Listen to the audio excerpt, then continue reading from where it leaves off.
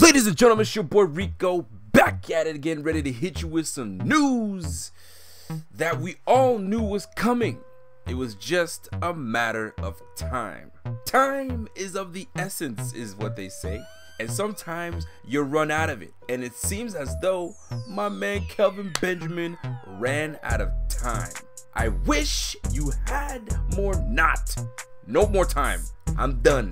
We're all done. In case you've been living under a rock, Kelvin Biscuit Benjamin has been released. He's been let go. He's been sent packing. He's been sent away. Ladies and gentlemen, Kelvin Benjamin has been released from the Buffalo Bills for doing absolutely nothing all year. I'm sorry, it sounds harsh, but it's the facts. My guy, 6'5", 245-pound receiver at 28 years old, just was not a big enough impact for the Buffalo Bills. I mean, we gave up 2 draft picks to bring him to Buffalo, get that #1 receiver that we haven't had in such a time. But it just didn't work out. Now, why didn't work out? Because a lot of times there are things that just aren't in your control. New coaching, quarterback changes, which did happen. You don't get along with your teammates. You're not a good teammate. Just a whole lot of things can happen. Personal issues, a lot of things can happen. But Kelvin Benjamin's issues weren't exactly things that wasn't out of his control. They were all in his control. And it all started with him running his mouth. In case you guys forgot, my guy decided to, do a little interview, start flapping his gums, talking about, I wish I was able to play with a quarterback that knew how to place the balls. Kind of like your Eli Mannings, kind of like your Ben Roethlisbergers, kind of like. My man was running his mouth, so Cam Newton was like, what? Are you kidding me? I gave you your best career. Your rookie year, 1,000 yards, 73 catches. Yeah, that was with me. And you're gonna talk all that junk? Cool, let me see you. Let me catch you at that field. But guess what? Your boy was talking all that junk and then walked away. Whatever it is. That's flag number 1. Flag number 2. Your rookie quarterback asks you, hey man, let's go outside and throw the ball before this game is let's get warmed up. Nah, I'm good. I beg your pardon? Nah, I'm good. Oh, okay, but guess what? Somebody heard that junk. Your star quarterback asks you, let's go warm up and throw the ball, and you say, nah, I'm good. Red flag number 2.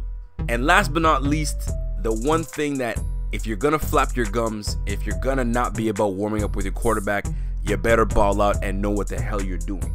Right? Wrong. My guy had to be told by Zay Jones where to line up, what route to run, what to do. Dude, that's the trifecta. That's 3 flags that you gone. But guess what? McBean said, we brought you in. We're going to give you every single opportunity to develop, every opportunity to really excel with the Bills. I think the straw that broke the camel's back was last game against the Miami Dolphins. What play, you ask? Go check out my Twitter. Go check out my Twitter. I'll tell you exactly what play I'm talking about. I'm talking about the play that Zay Jones scored his touchdown.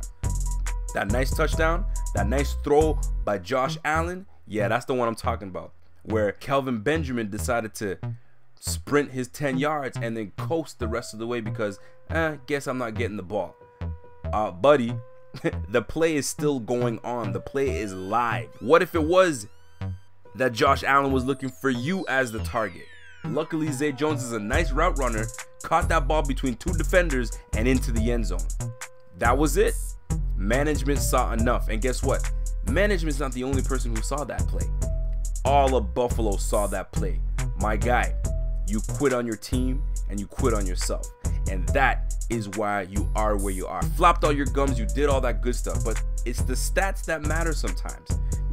Speaking of stats, let me break some stats down for you guys. In 18 games with the Bills, 89 targets, 39 receptions, 571 yards, 14.6 yards per catch.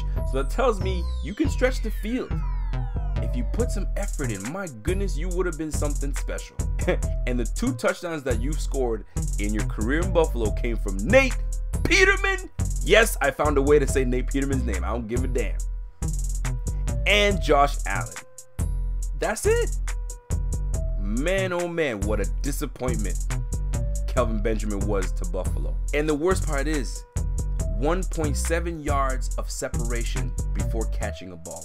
Just can't do it in this league, man. These cornerbacks are getting better and better. Without Kelvin Benjamin, without Andre Holmes that has been released, we're going to be rocking with 5 receivers. Zay Jones, Isaiah McKenzie, Ray that I have my reservations about, but he's still young, Deontay Thompson, and Robert Foster. And here's the thing, insult to injury is the fact that you're better off spiking the football than targeting Kelvin Benjamin. Spiking the football gets you a quarterback rating of 39.6.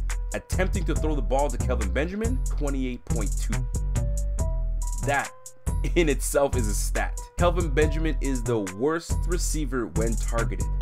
The worst. 39.2 catch percentage. Worst passer rating when targeted.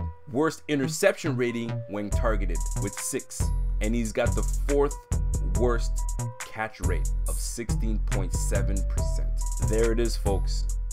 Not only does he not care, not only does he not run his routes properly, not only does he not know the damn playbook, not only does he not run his mouth, but the stats tell it all. Congratulations, Kelvin Benjamin, you played yourself.